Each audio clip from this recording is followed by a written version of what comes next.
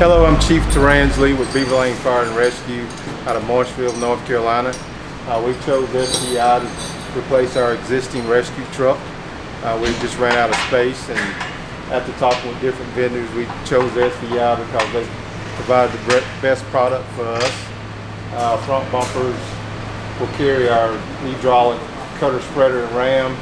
We also had the bumper designed to also carry our rescue jack struts in the front bumper, along with the Rhino windshield cutter and our rescue blankets and our rescue crash kit. We also have on the front bumper portable winch receivers. We have one in the very front, and then we have two on each side. So if we can't get angled in just perfect, we can pull from the side if we need another anchor point for our winch. All right, we chose to go with the Spartan Gladiator chassis for our new heavy rescue. We've also got storage spaces here. Our New York hooks will go on the inside of the door, and then we'll have additional space to store different tools and equipment inside right here.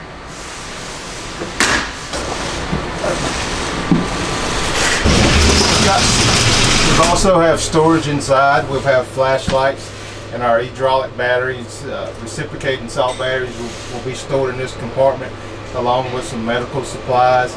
This is a climate controlled compartment where we'll be able to blow cold and hot air inside depending on the weather. This next compartment will have all our Paratech heavy stabilization and lifting products in it. We'll have base plates here, struts on the inside or the outside of the door. We have additional struts and base plates that will be able to be stored on the inside. We went with the Command light tower. We went to the new 8-head light tower, the Octalight. Once again, all the controls are right here that we can run the tower from. One person can set the tower up. You can never have enough light, so that's why we chose to go with this new light tower, so we can have maximum light for today and years down the road. All right, the next compartment that we're coming to opening up will be another set of hydraulics, extrication equipment. We'll have hydraulics in the bottom compartment.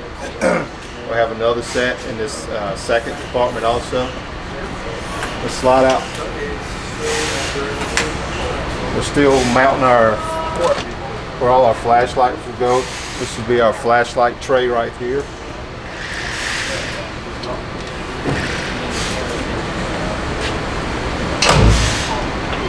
The top compartment will have all our battery power reciprocating saws, corded sawzalls, blades, extra blades, and everything will be in this compartment right here.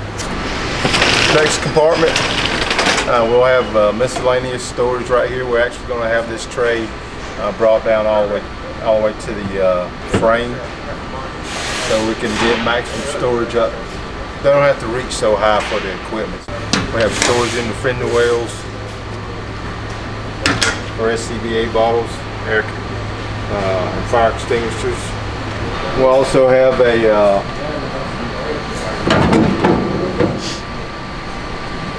junction box. We have standard plug-ins, which is typically you don't see that a lot, but we want to go standard with that. Our floor jack and car dollies that we move vehicles with will be stored in these three bins right here. Last compartment on the street side is street side 5.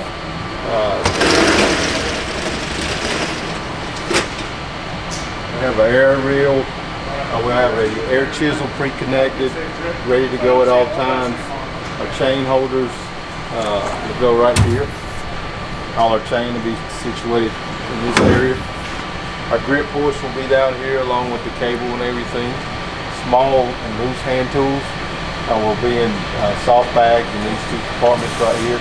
We also have additional a fourth tray up top that's a slide out tilt. They just haven't installed it yet. So. Also we'll have another attachment point for our portable winch. So we have multiple different places we can attach up with our winch. Okay, now we're getting ready to walk up the stairway to look at additional equipment that will be stored up top. First compartment here we have, that our ladders. We can store our 24-foot roof ladder inside. This compartment right here will carry our wood cribbing. We used to keep it all down low, but we hardly ever poured that much off on actual pin jobs. So what we're doing, we're bringing a lot of our cribbing up top to create maximum space down low instead of having just one whole compartment down low. All of our gas powered equipment is going to go into this coffin compartment here. Once again, this truck is usually not the first truck on scene, so as far as chainsaws, gas powered fans, things of that nature, we're going to bring this up here instead of having, once again, we want to create maximum space down low, so this is why we brought it up here. It works for us. Up front, here's the light tower that we talked about, one of the new light towers that just came out, or the new light heads that just came out. So we're really impressed with this thing so far, so hopefully it'll give us a lot of long years of great service. Next compartment, C5, we'll have our Beaver C-Tech bag stored here. Miscellaneous equipment will go right here. And we have our fill station for all our SCBA bottles, another air reel with another air chisel that'll be pre-connected at all times. And as you can see, we have 6 DOT SCBA fill bottles in the back here. Curve 4, more miscellaneous equipment over here. We haven't decided what's going in here yet, but once again we have space to grow in for the future. We have another junction box, and as you see we have another attachment point for our winch in this spot right here also. And these leaders, they actually extend out also so we can get away from the body and not scratch the body of the truck. Curve 3, once again same thing as stream ones.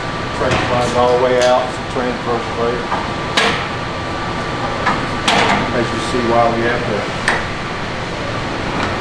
to have to lower it down some because right now we can't reach it with what we need, so we got to lower it all the way down. That'll be a process that SDI does before we take the truck.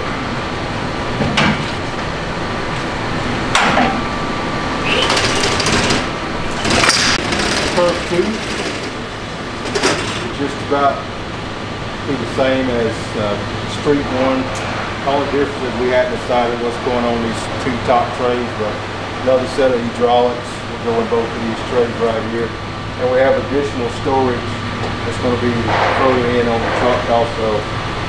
So we have a ton of storage that we can grow into for future growth. First one, we have 4 tube boards.